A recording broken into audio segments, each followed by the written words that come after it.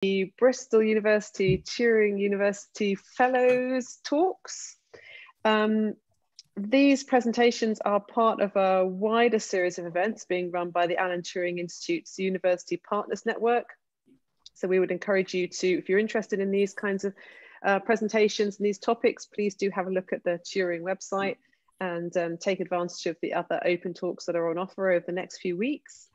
This is in fact the first of many of our events that will be running through the year and into next year. The list of the other events, both in the university and the other partner networks, are on the Turing website. So please do go ahead and register for those. All the presentations that you'll see today are the result of a year or so, 2 years of research, which was undertaken with the support of the Alan Turing Institute at the University of Bristol and with our partners. And these were the results of an open competitive process back in the beginning of 2018. Each university partner had an opportunity to pitch for fellowships and projects which would be led by those fellows. And so throughout the week, what we're essentially seeing here is a kind of showcase of that activity co-produced by colleagues at the University of Bristol and the Turing Institute. Just a little bit of housekeeping. We are recording this session and these sessions will be shared on the Turing's internet pages. So you may want to turn off your cameras, for example. We will be having a Q&A at the end of the first 2 talks. And we're using Slido for that. So Lily's going to put the link to the Slido page. Please do write your questions there. The presentations will be around 20 minutes long, and then we're leaving some time for questions. So I'll take a look at the Slido and share that part of the proceedings, and hopefully we'll get a good dialogue going. If you could have a chance to take a look at our code of conduct for online activities, which again Lydia has put in the chat, that would be great. This event is going to have 3 presentations. The first 2 are live, and the third one is a pre-recorded talk. So we won't be having Q&A for that session. So we hope to be able to finish this session bang on time for you. So let's get cracking. And first of all, it gives me enormous pleasure to welcome our presenter, Kate Shields, who's working with Dr. Anya Svetova on a project entitled Data Donation, Personal Data for Health Research and Policy Making. Kate, over to you. Great, thank you, Kate. Just share the screen. So yeah, as Kate said, I'm working with Anya, who's actually the Turing Fellow and the PI on this project, which is data donation, personal data for health research and policy making. So I've been working on the data donation project since 2019. And yeah, so this presentation is just to give an overview of what we've been doing so far.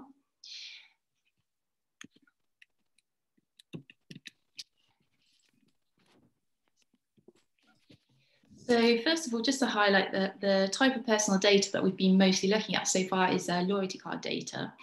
And this remains a relatively untapped novel source of personal data, but has a number of potential benefits for research.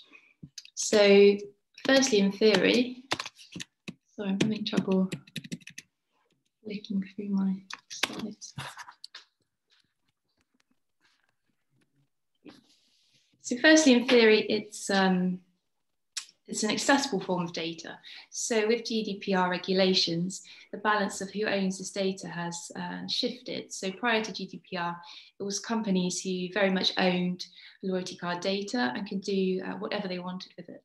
But since GDPR was introduced, individuals have been able to access and download their data. And this gives the possibility to then transfer it to researchers. However, with most supermarkets, actually downloading the data is not always a straightforward process.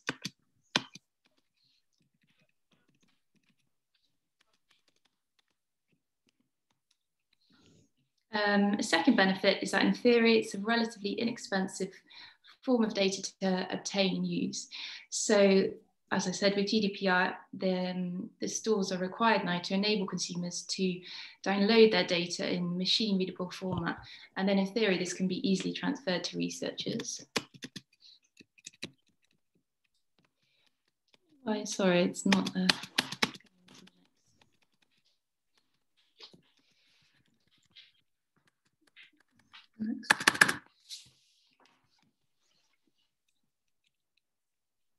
Sorry about this. Frozen the PowerPoint. Maybe this one. Yeah. Okay. Yeah. Okay.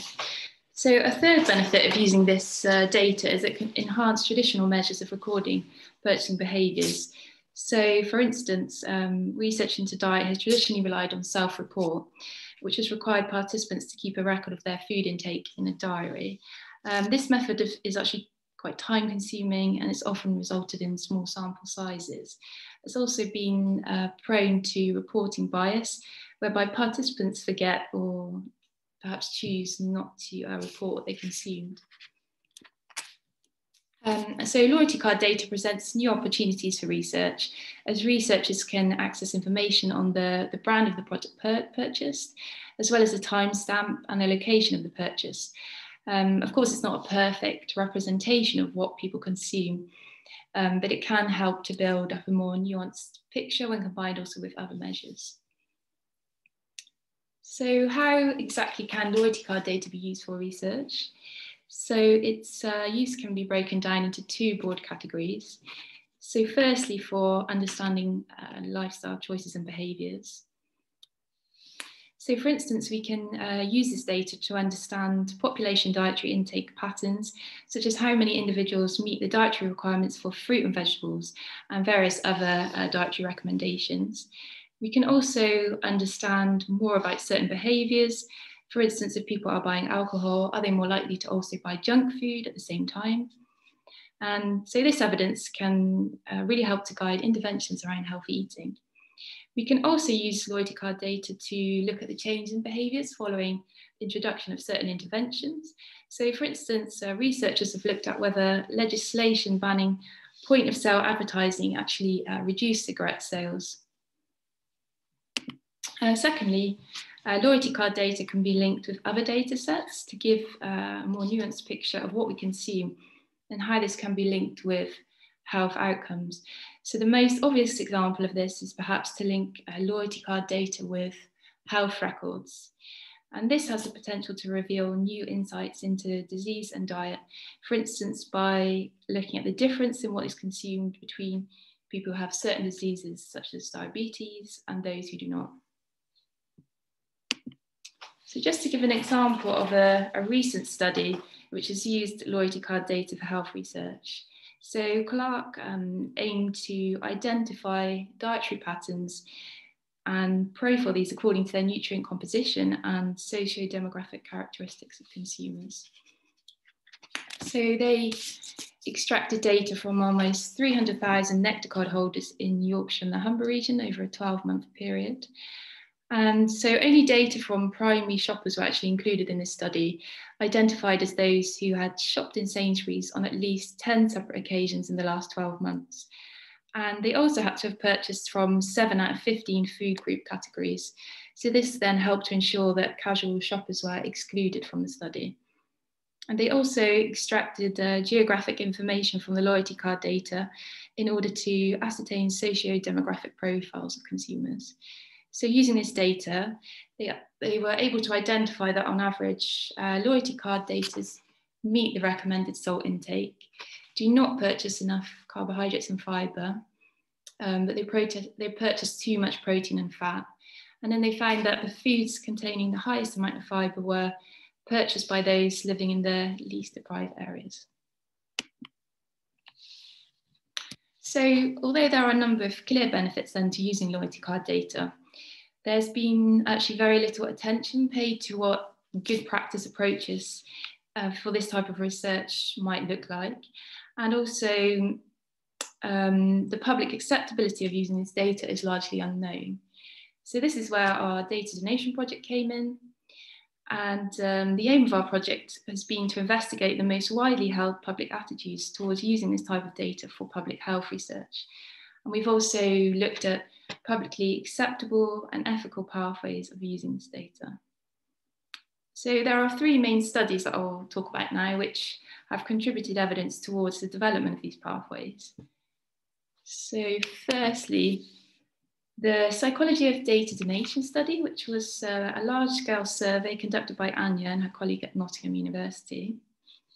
And then more recently, we've conducted two qualitative studies. So the first of which was with cohort members of a longitudinal population study. And this explored their attitudes towards transactional data donation and linkage into this database. Into the database, of the population study.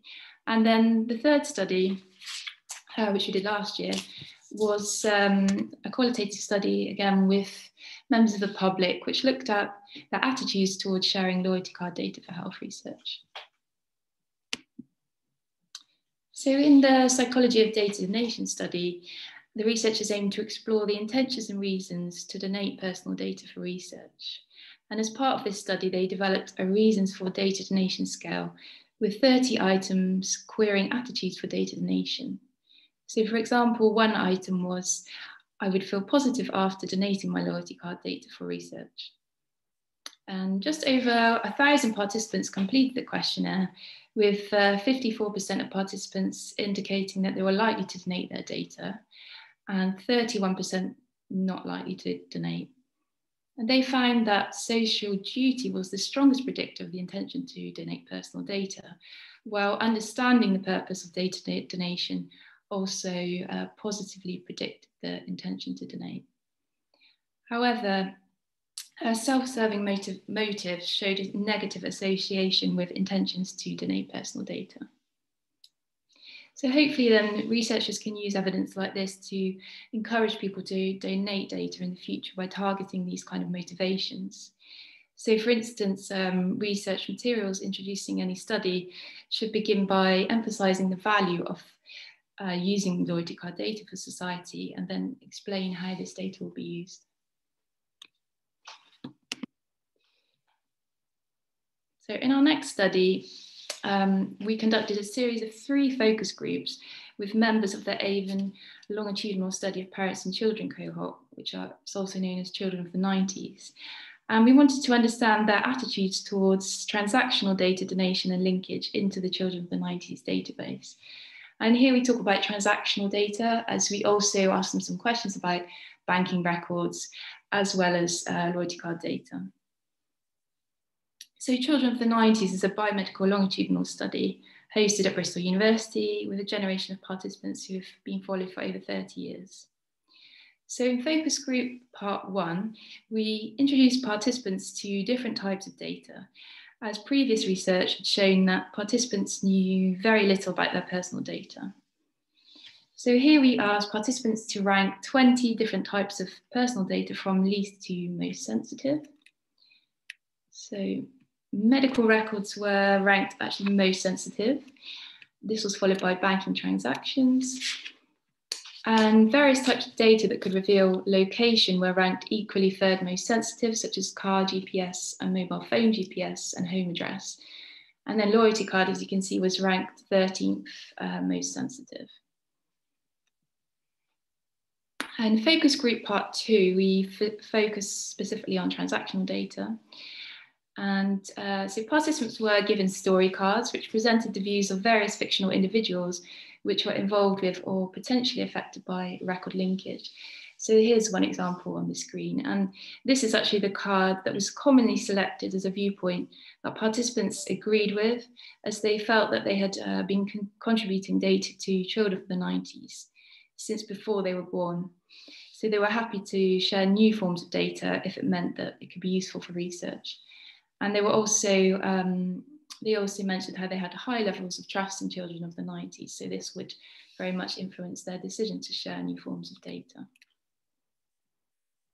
And then in focus group part 3, participants were introduced to categories of data that the researcher would be able to view if they had access to transactional data. So these are things like the timestamp, the location of purchase, type of product, and amount purchased.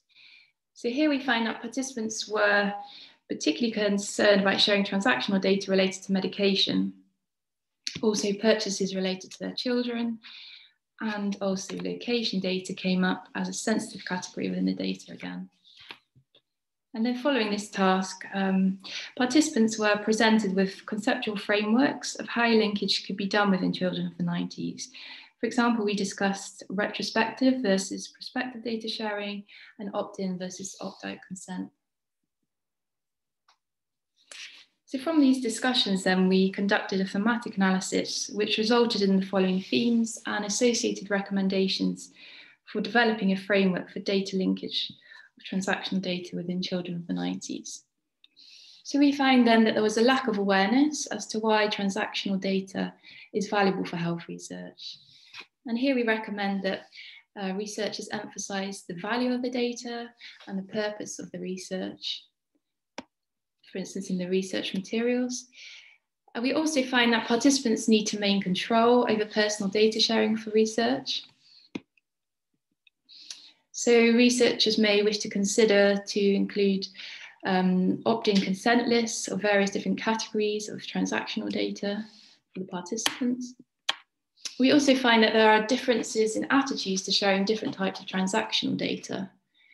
So participants require then explanations for why they are researchers are linking different types of transactional data. And also researchers should make it clear that participant identifiers are only visible to the linkage organisation. Granularity of the data we also find could affect decisions to share. So here we recommend that researchers emphasise that granular and disclosive data are only visible to study data managers who are operating in a trusted role. We also find differences in attitudes towards sharing retrospective and prospective data. So here we recommend an option to donate either retrospective or prospective data if this is possible, and also information on the risks associated with both options, and also perhaps options to consent on either an opt-in basis or opt-out basis.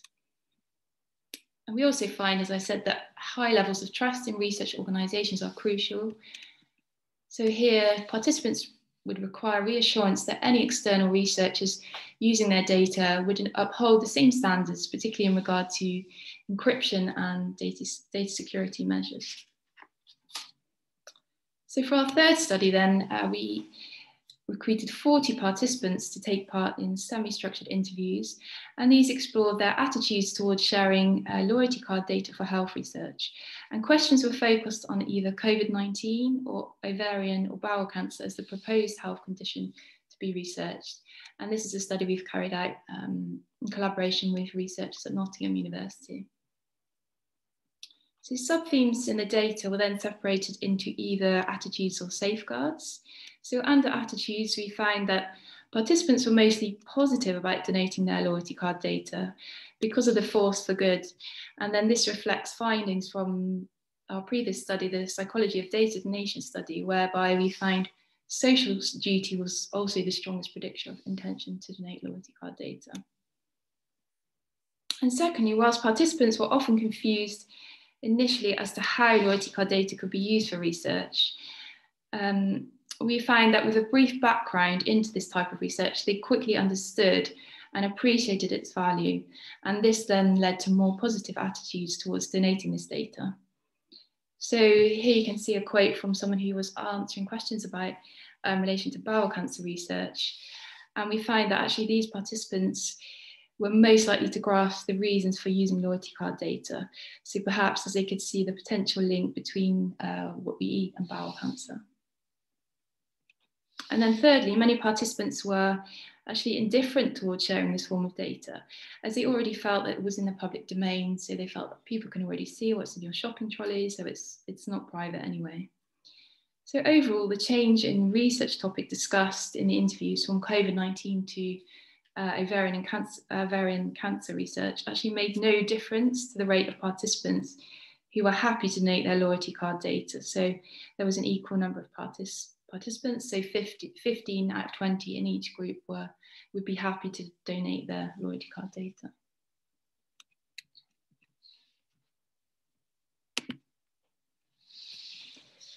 But however, we did find some concerns that participants raised about sharing their loyalty card data. So firstly, they were worried about which organisation was using the data and what exactly they would do with it. So for instance, whether organisations were legitimate in using data for beneficial purposes, or they might actually use it for their own gain.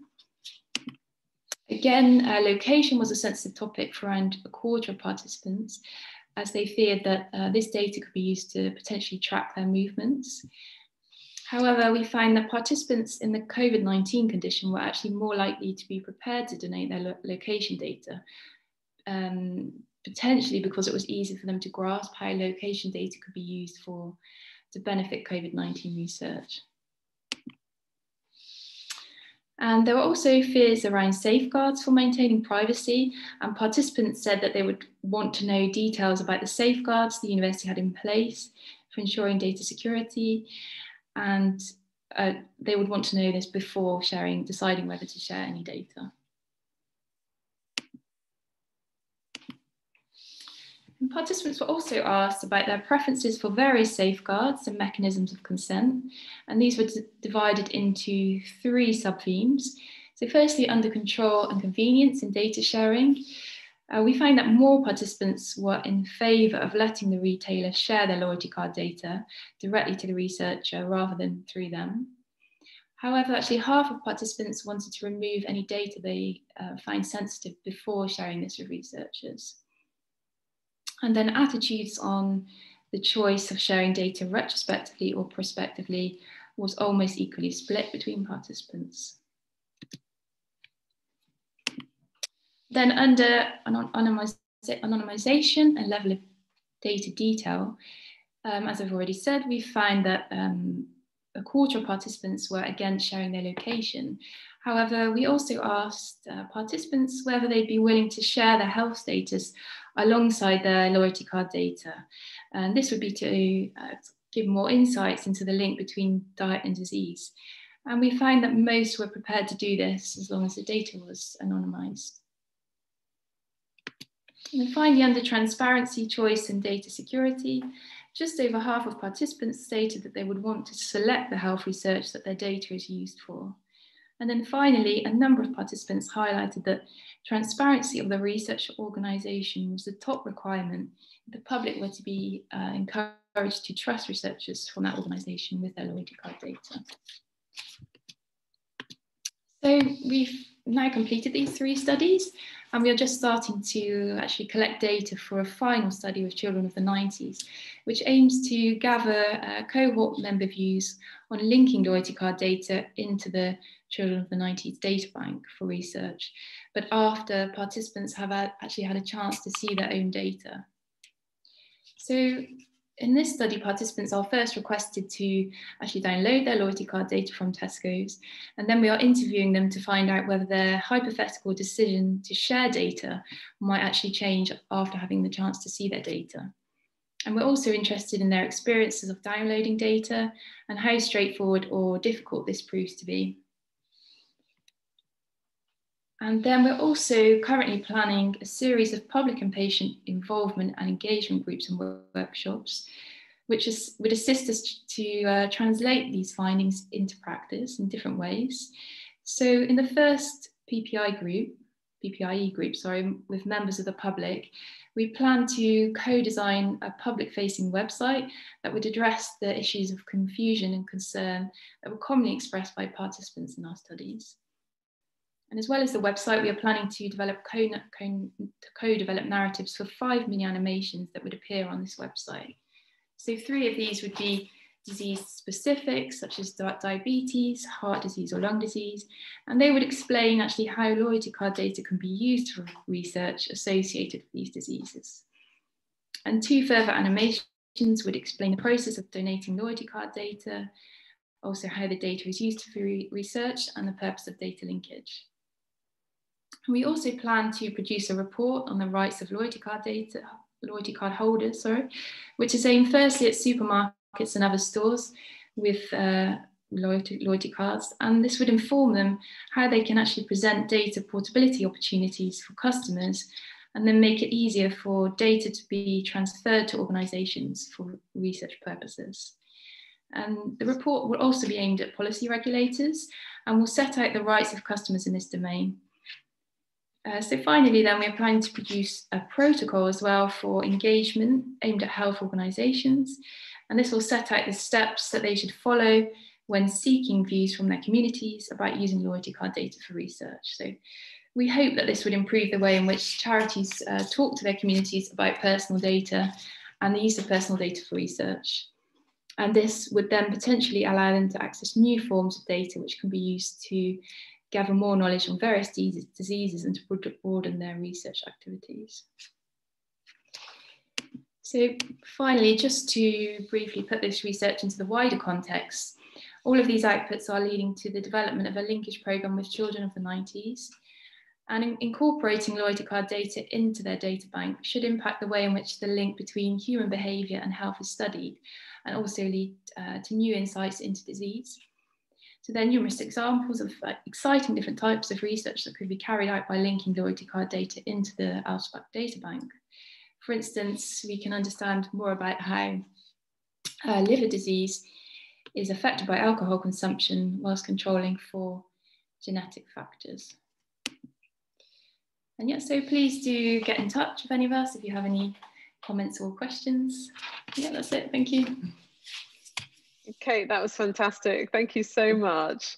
Do you want to unshare and we can rattle through a few questions that have come in on Slido? There's been quite a lot of engagement there. So I'll just leap in if that's okay.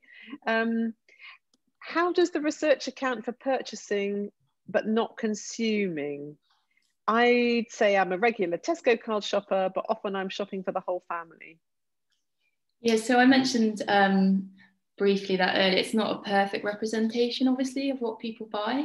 But by linking it, for example, with a database such as the Children of the 90s cohort, they can actually have a chance to perhaps contact those participants and ask them how valid the data is.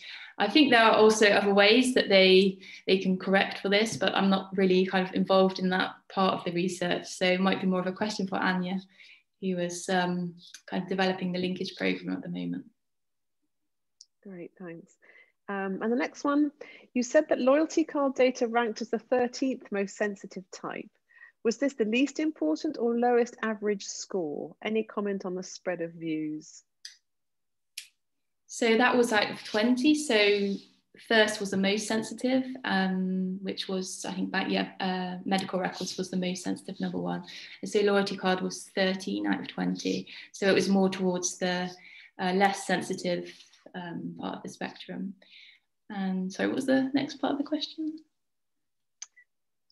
It's now vanished from my slide. Was there any thoughts on the spread of the data? Any thought on the spread? Well done. Yeah.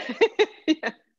I think I didn't actually conduct these focus groups. It was before I began, but I think, yeah, there was mostly consensus that anything like the loyalty card data was already in the public view, so it was less sensitive because they felt that people could see what they were buying anyway. But things like medical records, very much private, and banking transactions, I think participants feared that perhaps this could impact like any credit scores or things like that.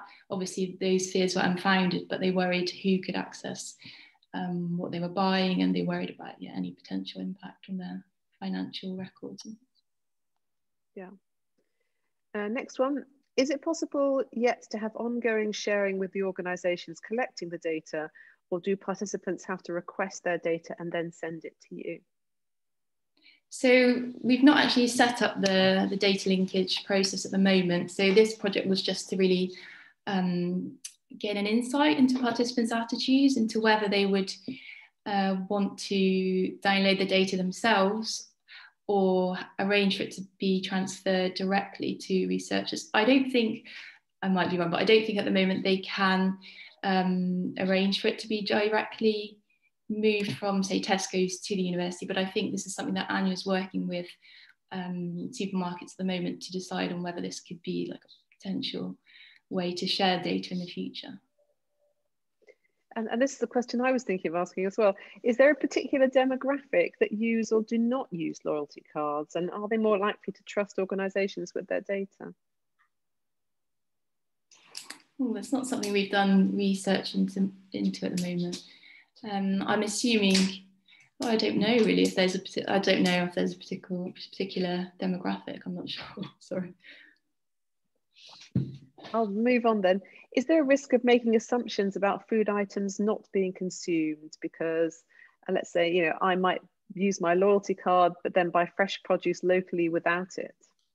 I think that's something that we said earlier. It's not a perfect representation. But as I said in the Clark study at the beginning of the presentation, I think there are ways to control for this for a certain extent. So they for example only recruited participants who had made, I think it was at least 10 purchases in the last year. So there are ways to see that people are regular shoppers, and also they only recruited participants who had purchased from 7 out of 15 food groups. So it kind of excludes them, the least regular shoppers. Yeah, and last one. How viable is directly accessing loyalty card data with permission? Is this currently possible, or will you actually need to be looking at policy changes? It is very much possible, I think, with GDPR. So we can all now download our loyalty card data. As I said, it's not the easiest thing to do. I think Anya was telling me that Tesco's is a lot more straightforward than other supermarkets. So we can potentially all download this data and share it with researchers. But I think there's a lack of knowledge generally out there that we can do this. So that's part of what we want to do. And the next stage of the project is to let people know that it's something they can do very easily, download their data and pass it to the researchers. Great, thank you very much, Kate. Thank you. I think we can give you a virtual round of applause. That's one of the bad things about online, isn't it? You don't get to see the smiling, happy faces around you. But thank you very much. It was a real pleasure to get an insight into the project, and very nice to meet you as well. Yeah, thank you. Great. So we're now going to move on to our second presentation, which is by Professor Andrew Dowsey, and he's going to be telling us about his project, creating an open research data platform from the world's most intensively monitored dairy farm for tackling One Health grand challenges. Andy, over to you. Thank you very much, Kate. And thank you everyone for attending. Let me just see if, great. Can you see that, Kate? Yep, looks great. Brilliant. Right. Well, hello everybody. So I'm Andrew Dowsey. It's interesting, really. So I'm a computer scientist who works at least a significant part of my time in Bristol Vet School. Now I moved to Bristol 5 years ago, and I've done a number of computer science and then data science activities in health research and drug discovery. Moving to Bristol was the first time working with the vet school and in sustainable food security. And I hope this talk, if only one thing, illustrates the importance going on of a team science multidisciplinary approach. So I'm going to talk to you a bit about this Turing project and the wider project around this, about creating an open research platform for sustainable food security in the dairy sector, and hopefully wider implications in One Health research. So livestock production has quite rightly got quite a bit of stick for the effects with climate change and emissions, and how it can be sustainable going on in the future. And certainly we've got to focus over the next 50 years at moving to a more flexitarian and perhaps in some cases vegan lifestyle in order to have sustainability going on. But in order to transition to that, we need to tackle this problem with livestock in a way that we need to understand that there are parts of the world, parts of the UK, where livestock production may be the most sustainable or the most practical and achievable goal in the short run, particularly over the next few decades, and maybe due to the soil in certain parts of the world, due to other factors, climate factors, it has a significant part to play. But there are a number of challenges with livestock production in the future. I've talked about climate change, biodiversity loss. Obviously, the farming practices, specific farming practices can contribute significantly to biodiversity loss, but there's actually ways in the future how livestock farming could actually regenerate areas of biodiversity. There's also how biofuel production might be competing with the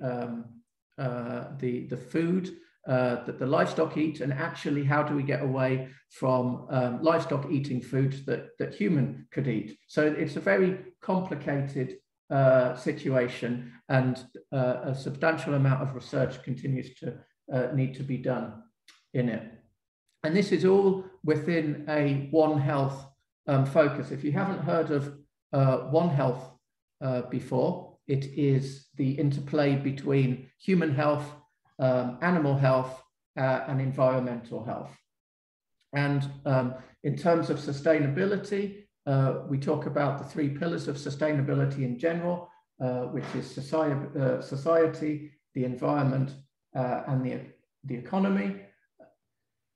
Within that, there is a significant importance in terms of animal health, animal welfare. Soil health particularly is very important, as is obviously society's perceptions. They're changing perceptions, skills of farmers, veterinarians, and the supply chain, and say it is a complex closed system. Another, just as an aside, another really good example of a One Health approach is with the use of antibiotics and the increasing threat of antimicrobial resistance, which we also do a significant amount of research on in the vet school and also across the university. So here, obviously, humans and animals take antibiotics. They might be selecting for resistant bacteria, and this through the environment and the food chain can potentially cause transmission challenges. So I'm in Bristol Vet School, we're involved in award-winning research to mitigate the threats of antimicrobial resistance. One thing that wasn't so much really focused on in those 3 pillars of sustainability, but is a clear pillar in itself, is welfare. Bristol Vet School has perhaps the strongest animal welfare and behaviour group worldwide. Actually, we have a large contingent of researchers and focus across the piece, and it's been acknowledged at the government level with the Farm Animal Welfare Committee, which is an independent committee that advises the government. This is what we know. The UK is a nation of animal lovers. We can't consider agriculture to be sustainable if it's at an unacceptable cost to animal welfare. And we've got to take into account that farmed animals are sentient individuals in terms of our management of them, and that we have a duty of care to the animals. So I've been lucky enough to be involved in analysing data from a large national farm assurance scheme that was the trainers were trained up by the University of Bristol researchers, and They go around every farm in the UK, 20,000 audits over a 3-year period, and just that, the implementation of the scheme looks like that it has improved lameness and other factors of animal welfare. And the data itself, this talk isn't really about this, but the data is quite interesting in terms of looking and seeing what's happening, but also noting, for instance, that lameness is variable depending on the size of the herd and the seasonality, this kind of thing. So back on topic. I'm particularly interested, as I've worked a fair bit in the past, and one of the most important things to help us in these challenges is what's called precision livestock farming, the use of sensors and big data to inform what is going on in livestock farming. Now, significant proportion of these, I've got some examples here on the screen, are obviously commercial or commercially driven devices. Farmers want to know, attach GPS to their animals, so they want to know how the space in their fields is being utilized, for instance. They'd love to know the activity of the animals. Maybe they can, that there's systems out there for early detection of diseases, pregnancy, things like this. That is very helpful from a management as well as a welfare situation. There's been some research in welfare, in depth cameras for looking at body condition, lameness, this kind of thing, and essentially there's a lot of exciting research focusing on various animal health and welfare. What we wanted to do was to take a step back from this, because a lot of these are performed, you know, with a focus, and they don't really act or play well together necessarily. They don't interface together. How can we use a whole range of these approaches to answer some of the, or at least try to answer some of the bigger One Health challenges that I've discussed on previous slides? So this is what we are trying to do at Bristol Veterinary School. The vet school itself is about 16 miles outside of Bristol, near the Mendips, the campus there in the top right. And we have a dairy farm with 185 head of cattle that is used as a teaching facility, and it's a commercial dairy farm. And over the last few years, we've received a significant grant to develop this and supercharge this for sustainability and welfare research. So you can see this is the main barn here. The milking parlour is here. The cows walk along here and go back into the main barn through this race system. They have feeding over here and loafing or general loitering down at the back. So with this grant from the John Oldacre Foundation, we're creating the John Oldacre Centre for Dairy Sustainability and Welfare. So the main focus that I'm going to talk to you today is this is a schematic of the barn. The milking parlour that you saw is down here. We're putting in a grid of cameras so that on the ceiling, so that we can cover the whole floor area with video, potentially running 24/7, so that we can potentially use all kinds of computer vision methodology to track, identify, look at the behaviors, potentially the social interactions of the animals, building social networks.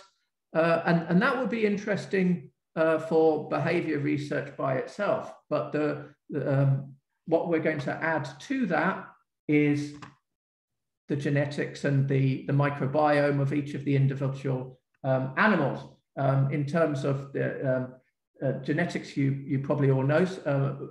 Many of you might know about microbiome, but this is the gut bacteria and other bacterial ecosystem in the animals, in us, that actually has a large effect on, in some cases, behavior and health, and is modified by feed, by a whole host of different factors.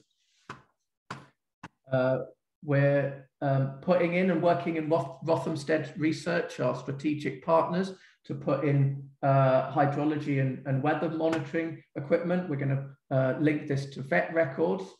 We have these devices that are used at Rothamsted that will actually sample the enteric methane production of each animal. They walk up to it, they get a little treat, and it measures the methane off their breath, together with individual feed intake. So all this together is going to help us understand how the genetics and how the management can actually be optimized in order to optimize agricultural sustainability and the welfare of the animals.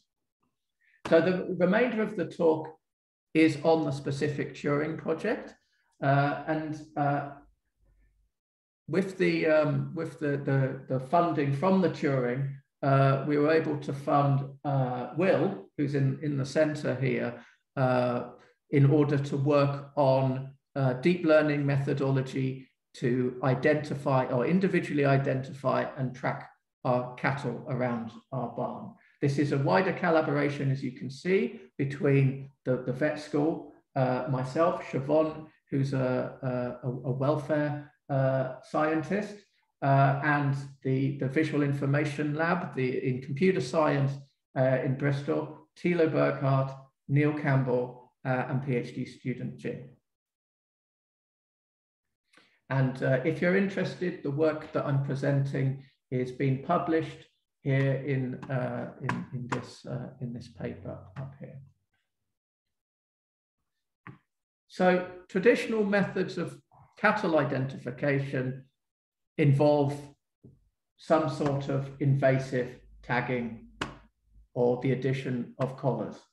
What we wanted to do is we wanted to know if we had a photo or video of a particular animal, who that is. Is that Daisy? Who is that animal? And we can use static camera, or potentially, if they're in the field, we can use drone-based imagery. One thing we wanted to concentrate on first, because it was applicable to our herd, but actually it's also applicable to 60% or so of all cows in the world, is that they have distinctive coat patterns. And these act like a fingerprint, just like our fingerprints. You can identify an individual by their individual coat pattern. Although I will mention that perhaps we have some evidence that we could go forward and ID without that coat pattern. So our work builds on the work of Thilo and co. in the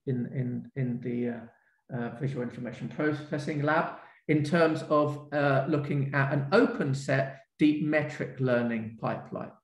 So how deep metric learning differs from deep learning is this open set approach. And what that means is that we want to train a system that can individually identify cattle, but we don't want to necessarily train the system with every single cow, patterned cow in the world. We want to train a system to be able to differentiate what is an individual cow, but we could leave out a significant proportion of actual cows' coat patterns. So this is what open set learning does. So our pipeline is a three-stage process. The first is to detect bounding boxes of each individual animal, which uses a convolutional neural network RetinaNet approach. And then we developed the metric learning, which uses triplet loss and an embedding in order to essentially cluster through training individual animals into a lower dimensional embedded space. So this is a representation of that space where the red rectangles here are animals that have not been trained, and they would be projected in this space in different locations than other individuals, some of which were part of the training. So the idea with the triplet loss function is that essentially you feed the system triplets of examples, 2 of the same animal and 1 of a different animal, and you're trying to encourage the space to learn to cluster the animals, the pictures of the same animal closely together, and push away, keep far apart pictures of different animals. And then once you've got that embedding space, doing a prediction on a new photo or video frame is simply a case of doing a prediction with the model, and that will project that new image into the space, and you can use nearest neighbor to determine which animal that is, or be a little bit more clever. If it's a completely new animal, after a few images, it should create its own cluster in that space. So as part, we're very keen that this is all open and open source. So we put together first a smaller data set called Open Cows 2020 that is available online. You can download this whole training and test set of animals, both using drones in outside situation and with static cameras indoors.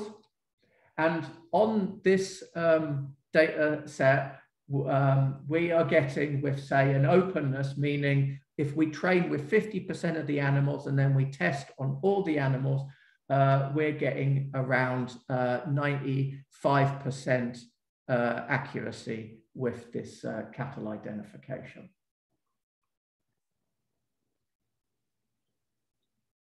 These this plot here shows you a representation of the actual underlying embedding spaces, I think 128 dimensions, but obviously we can't visualize that. So we use another dimensionality, a nonlinear dimensionality tool called TSNE to be able to visualize that. And so you can see all through training to test set here. Again, the red is the animals that weren't in the training, the black are the animals that were.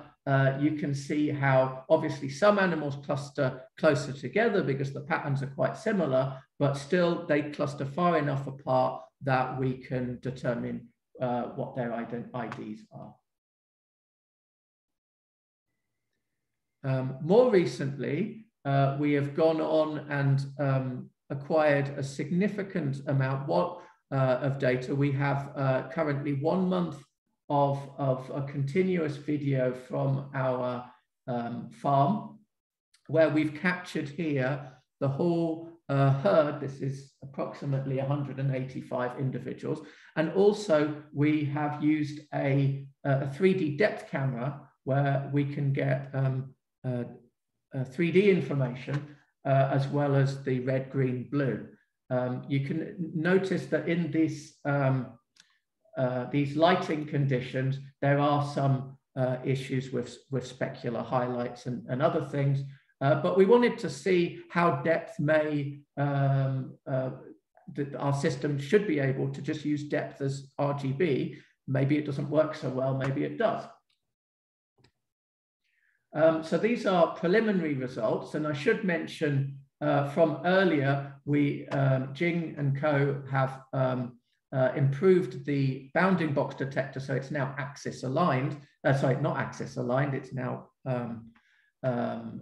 orientated bounding box detector. That also means that we can start looking at whether the bounding boxes overlap, whether animals are contact, are they having affiliative or agonistic interactions? Could they be potentially transmitting disease to one another? So that's as an aside, and another thing that we could potentially do.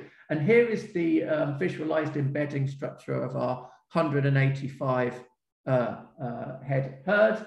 And the accuracy is actually big. Just simply training it with more data, we're now up to 99.5% accuracy, which is really good. We think this is more than enough to now use in production use. Interestingly, just using depth alone, we're getting 62% accuracy. Now, that's not brilliant, but it's given us quite a few ideas of how we might be able to improve that, and in future not need to do this on cows with coat patterns, and then potentially it might even translate to other animal species as well. So finally, I'm going to wrap up with some ideas for future work. We have an Innovate grant with a R&D centre, the Agri-Epi Centre, Southwest Dairy Development Centre, that's it's situated not too far away in Shepton Mallet, or it sometimes seems very far away because it takes ages to get there. But they have this lovely, what they call a future farm, which is all robotic milkers, robotic feeding, everything. We've got a significant amount of data now from them, where we're going to look at, can we just train on our cattle and then it will completely work without further training on external farms. We also have a PhD student, Ashish, who's just started last week. And he's going to look at developing this further for body condition and gait assessment. Now, the key thing here is that the last slide I said about how ID was okay, but wasn't that brilliant using depth only. But actually, the body condition of the animal changes over time, depending on how much milk they've got in them. It can change quite significantly over days and weeks, and we're not taking that into account. So future methodology might be doing ID and modeling the body of the animal at the same time. And then finally, we want to go on further and really go to town, looking at the social interactions of the cattle, understanding the hierarchy, because there is a hierarchy in the cattle, and how this affects animal welfare, and how we can modify potentially management of the farm, layout of the farm, to improve animal welfare that way. So thank you for your attention. That's the end of my talk. Again, here are all the pretty much all of this work was performed by Will and Jing. So very grateful to them and the whole project team. And just in the top right there, the system was demonstrated on the BBC One show a little while back. Thanks very much. Thank you very much, Andy. I missed that. I missed the TV bit there. You should let me know. Yeah, we've got a few questions. Can you use your system of individual identification also to spot illnesses? So that's what we want to do. We were going to develop classifiers for that. In order to do that, we need high quality annotations or other ways of understanding when the animal is ill and at what stage of the illness it is at. Potentially, we could, when an animal is diagnosed, we could look backwards through the longitudinal data sets we have, days, weeks, and see if potentially we can pick up an early diagnosis. And yes, this is important for some pretty endemic diseases such as mastitis and lameness. And this is just a question of my own, really. Does that extend also to thinking about growth? So could it be used as a basis for the predictive modelling of potential growth in individuals? Yeah, absolutely. And there is some precision livestock farming focus on actually doing that. So looking at calves, looking at other species and how they are developing and growth for commercial reasons. But no, absolutely, that would be that's also very exciting. And what do you think are the biggest challenges for rolling this out into the commercial sector that we need to overcome to lever the most benefit out of these kinds of approaches? So, I mean, I think people have been working hard on the methodological side. I think the main I think it's the interface between the methodology and the farm, the social aspect actually. So I think a significant amount of, again, team science research that involves social scientists looking at the behaviors and potential behavior change of farmers and vets in order to trust this data, and how they should use it and how they should use these systems optimally. And actually, another part of that is there's still, in this sector, there's still uncertainty in terms of who actually owns the data as well. So it's kind of yeah, the same kind of ecosystem of challenges that the Turing is really focused on in a number of areas. Really interesting. Thank you so much. Thank you on behalf of everybody here. A round of applause to you. Thank you. So we'll move to our third talk, which is a pre-recorded one. So we're very grateful to Dr. Oliver Davis and Professor Claire Haworth for having pre-recorded this talk. They're very sorry they can't be with us in person today, but personal circumstances make that very difficult. But their talk is entitled UK Birth Cohorts as a Platform for Ground Truth in Mental Health Data Science. And we're going to share that pre-recorded talk with you now. Thanks, Lily. Thanks, Kate. It's just loading up. We'll just be 1 second.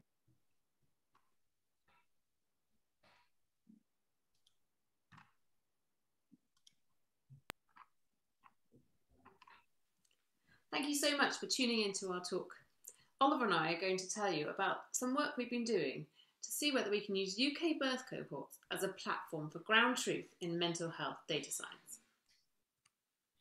So we all spend way too much time on our phones, but in doing so, we are actually helping science because we are leaving this trail of information about what we've been doing, how we've been feeling, and who we've been with.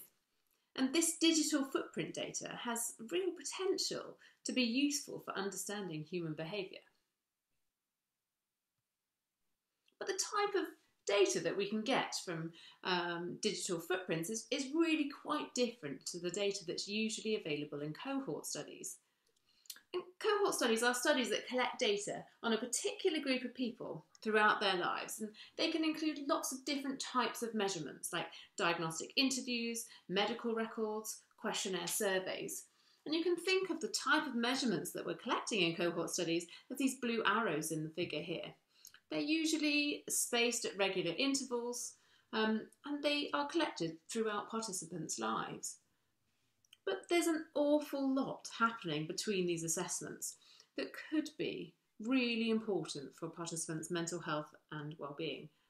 And so that's where digital footprint data could help in providing this higher resolution data on participants' lives.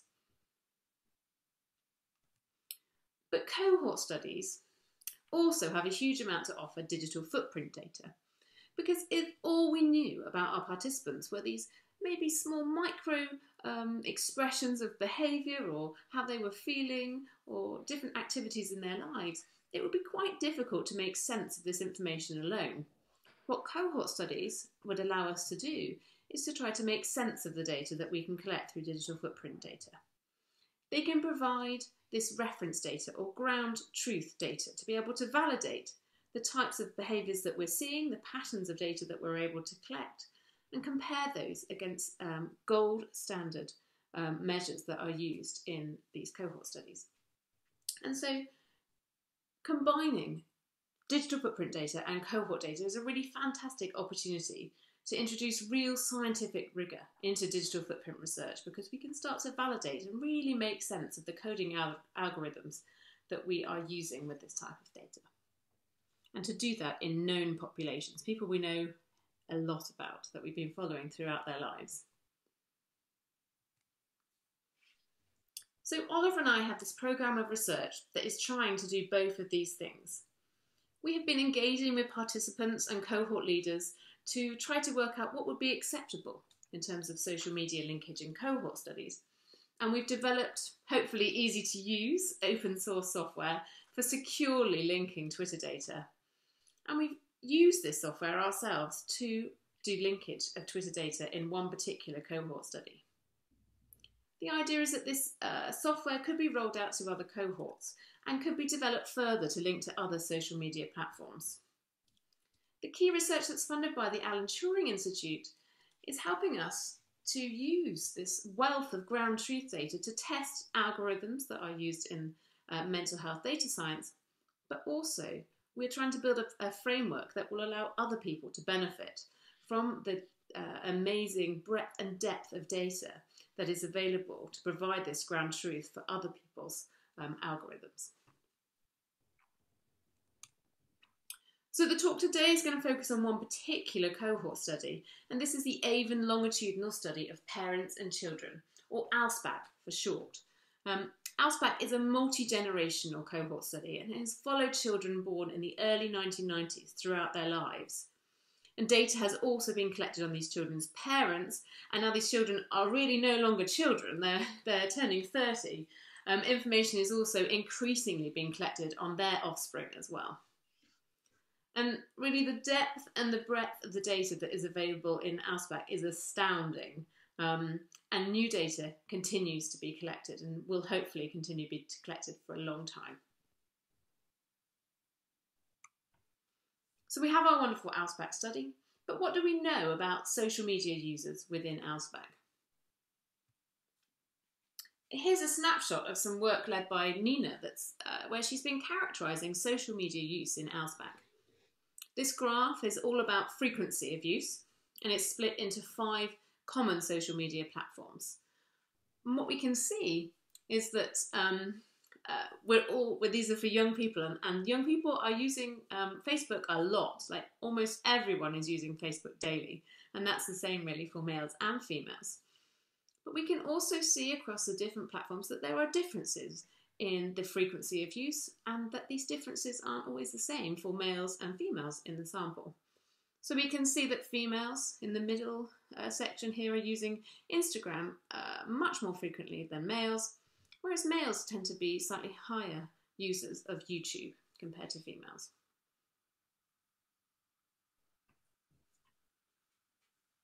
And here we can see the mental health status of users of different social media platforms.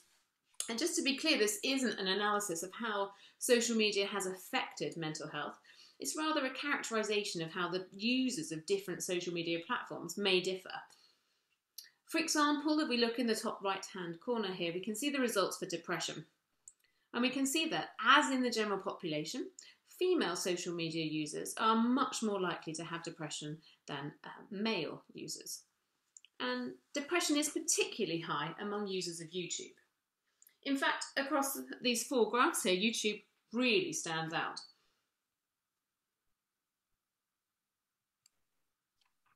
And we've also looked at how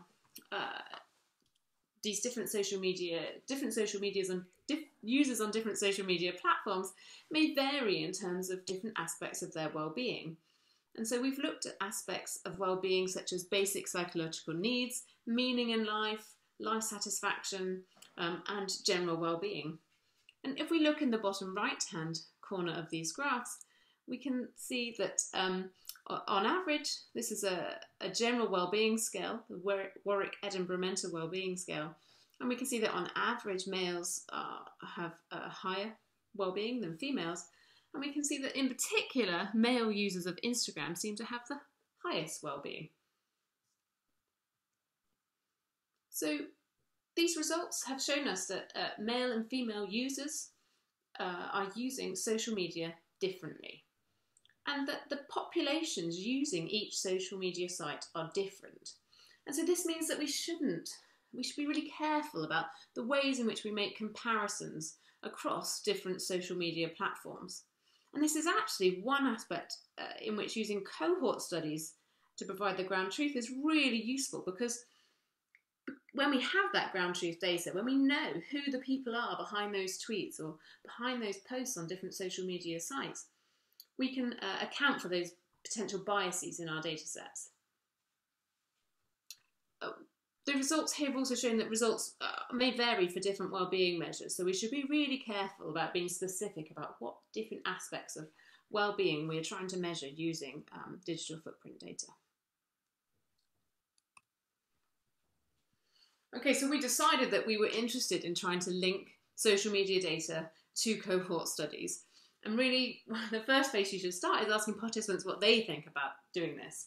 And Nina's written a lovely paper describing our work in conducting focus groups with participants from the Ausbach study. And in general, participants were really very willing to share any type of digital footprint data with Ausbach.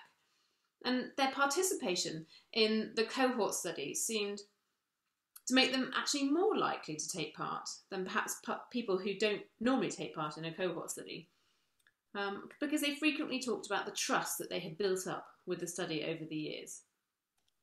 Participants, particularly the young adults, showed really good insight into the types of things that we could do with social media data, and they actually really wanted to help. They wanted to provide their data to researchers, with the key caveat that it had to be anonymised.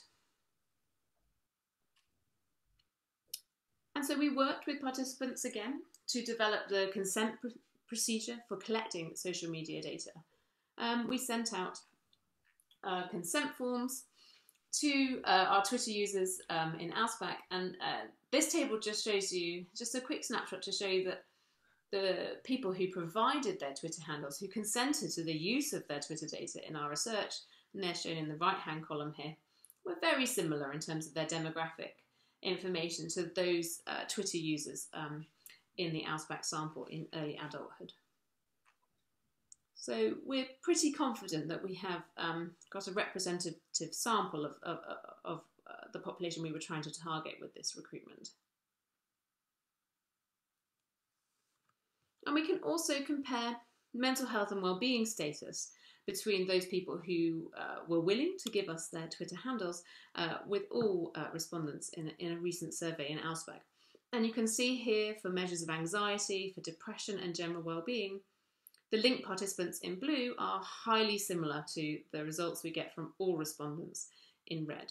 So those people who are providing their Twitter handles and are willing to contribute that data to our research are highly similar, very representative of the overall Ausbach sample. So we're at the stage where we've got participants to give us their Twitter usernames, and we're pretty confident that we've targeted a reasonably representative sample of the population we were trying to target. And so now I'm going to pass over to Oliver, and he's going to talk to you about how we're linking that social media data in Ausbach. Thanks.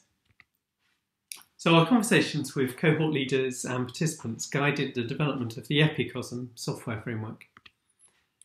This was largely the work of Al Tanner, and it makes it easy for cohorts to run their own social media data collection.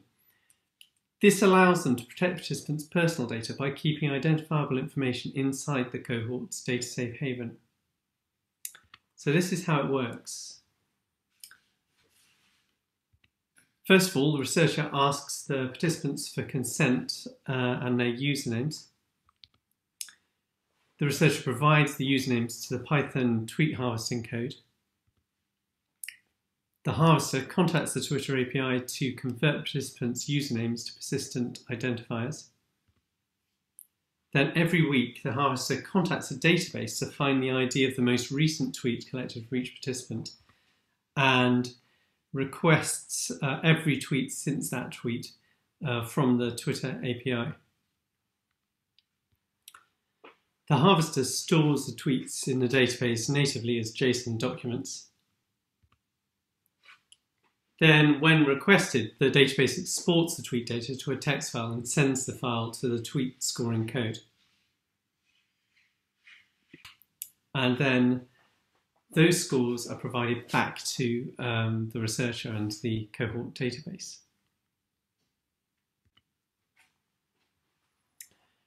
So what can we do with linked social media data in cohorts? Well, one thing we can do is get a better understanding of the performance of social media coding algorithms.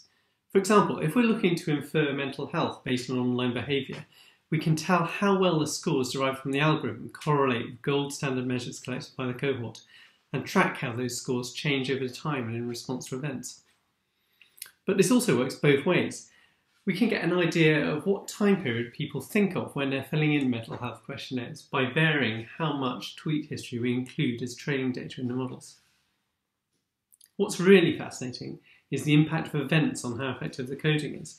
So, for example, the discontinuity in these graphs coincides with the start of a pandemic lockdown.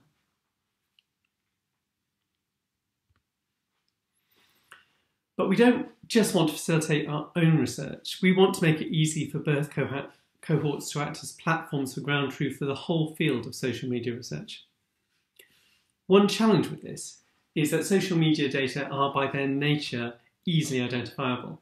So we're exploring 3 different approaches to allow external researchers to improve their algorithms without allowing identifiable data to leave the cohort's data safe havens. So these approaches are: number 1, bringing the algorithm to the data for validation. Number 2, exporting synthetic data when anonymization is not possible. And 3, privacy preserving machine learning on real data. So the first of these is perhaps the simplest. Cohorts usually share anonymized individual level data with researchers who then analyze it themselves. It isn't usually possible, though, to anonymize social media data. So instead, why not provide a way for researchers to submit algorithms for the cohort to run against the real data? The cohort can then validate the algorithm by providing feedback on its performance compared to the gold standard measures of depression, for example. The second approach is looking at ways cohorts can share data as they usually do. So although they can't anonymize social media data, it might be possible to use machine learning approaches to generate synthetic data that share the important characteristics of the original data without identifying cohort participants. And the third approach we're exploring is privacy-preserving machine learning using differential privacy. This allows researchers to train machine learning models on the real data while ensuring that the model will not memorize characteristics that would identify particular people or contributions. And these 3 approaches might be combined. For example, it might be possible to use privacy-preserving machine learning to produce synthetic datasets that the cohorts could share to allow model training before these models are submitted to the cohorts for validation against the original data. So before, I asked, what can we do with linked social media data in cohorts? A related question, and an important one, is what should we do with linked social media data in cohorts? What happens if we're able to make all this high-quality ground truth data available and we are wildly successful in improving the general standard of what algorithms are able to infer from social media data? One of the aims of our Turing project is to consider the risks of success, whether those risks are acceptable and how we can mitigate them. Luckily, Nina and Natalie have come up with a brilliant initiative to help researchers consider the worst-case scenarios of data science. And we've been working with them to explore these questions. If you don't know of the Data Hazards Framework already, I'm sure you will soon. You can find out more about the project at this link.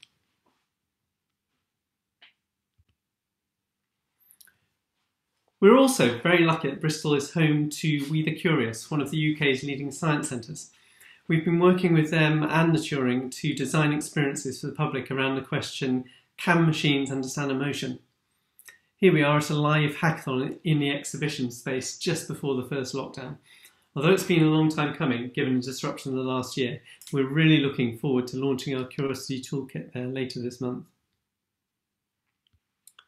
So we should all continue to use our phones too much and lay down our sprawling digital trails in the name of science.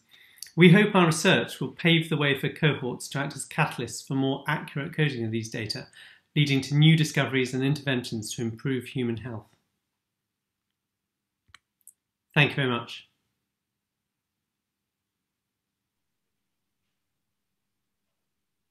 Thanks, Lily, for sharing that.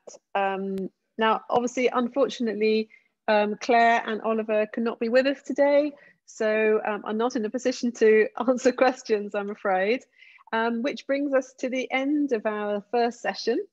But if this is kind of piqued your interest in the work of the University of Bristol Turing Fellows, please do join us tomorrow for our next session, which will be on foundational methodologies. We've got a group of presentations there, and I'm sure you'll find lots more interesting work to get you thinking about maybe the direction of your own research and how you'd like to engage with the Turing. So please do join us. And as a last thank you to very much to Andrew, thank you to Kate and Anya and all your colleagues that have taken part in the projects that you've showcased today. A really fantastic insight into the work that you do and the value of the work that you do. And I hope will inspire other people to join us in our kind of partnership journey with the Turing to develop new and other exciting ways of interacting around data science and AI. Thanks everybody, and hope to see you tomorrow. Bye then.